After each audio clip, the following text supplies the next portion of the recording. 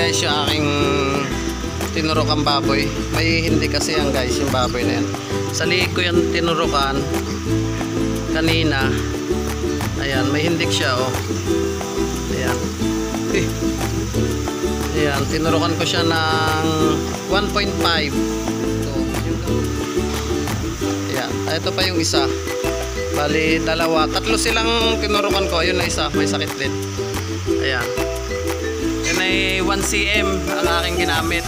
Ayan. Yung payat kasi yan guys. Nagtatay din. O, yung isa ko pang tinurukan nandun sa kabila. Kahapon wala pa yon, yung may hindik na yon. Eh kahapon uminit umulan. Eh dala ng panahon yung sakit. Ayan. Ayan, nandun siya. Yun. Tinurukan ko na din. Ayan.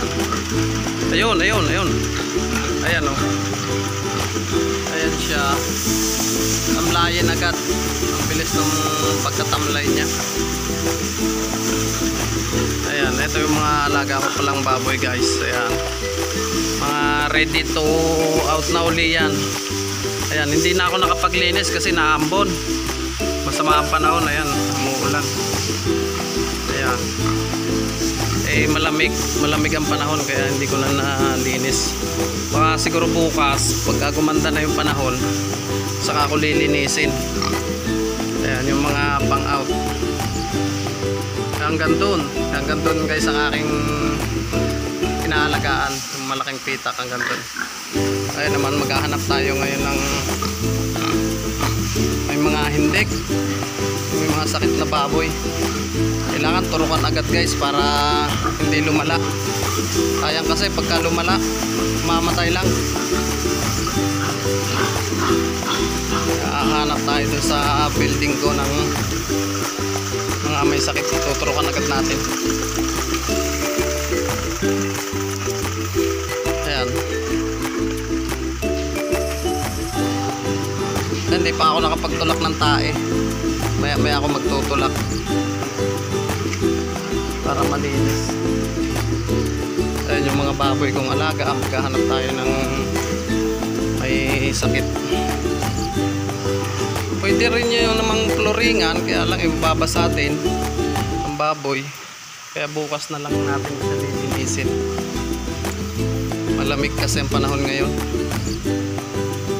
Saka delikado rin pag inubo yan guys yung mga baboy, mahirap gamutin. Mahirap huntingin ang ubo kung nasaan. Kaya hindi muna natin lilinisin. Hayaan muna natin madumi. Kaya ayos naman ng mga baboy. Malalaki at malulusog. Ayan. Kaya ayos naman. Oh, kumain na kayo. Kaya matami kayong pagkain. Ayo. Okay naman silang lahat. Ayan. Sa awa ng Diyos naman ngayong buwan isa lang yata ang patay ko. Oo, isang beses lang ako namatayan ng baboy. Yung lumubo yata yun. Naging bloated ang pan. Hindi na tunawan ng pagkain. Ayan ang mga baboy ko. Ayan ay mga bagong baba lang yan guys. Yung mga baboy na yan. Mga dalawang linggo. Dalawang araw pa lang yata yan. Ayan, mga baboy. Hey pig! Ayan, ang aking baboy. Malamig na, umuulan kasi. Ayan. Ayan, Ayan. Guys, kung gusto nyong makakuha ng kaunting tips sa aking pag-aalaga, panoorin nyo lang po yung videos. Papakita ko po sa inyo yung mga tips para makakuha kayo ng kaunting kaalaman tungkol sa pag-aalaga ng baboy.